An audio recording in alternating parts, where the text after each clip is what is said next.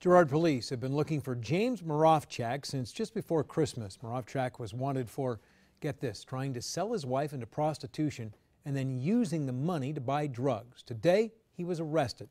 With more details, here's Trumbull County reporter Nadine Grimley.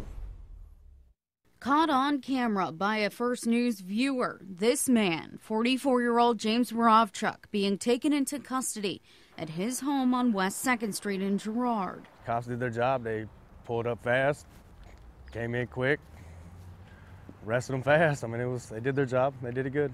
Moravchak was wanted on an active warrant for felony domestic violence, accused of beating his wife and trying to sell her for crack back in December. We've been looking for him ever since.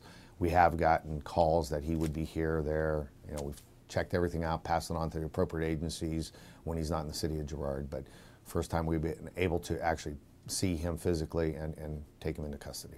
His wife, Jacqueline, arrested today, too, charged with obstruction for her actions during his arrest. She is the victim of the original complaint for domestic violence back in December 20th, 2015. James also had warrants out of Pennsylvania in Youngstown. He's set to be arraigned Wednesday morning. In Girard, Nadine Grimley, WKBN 27 First News.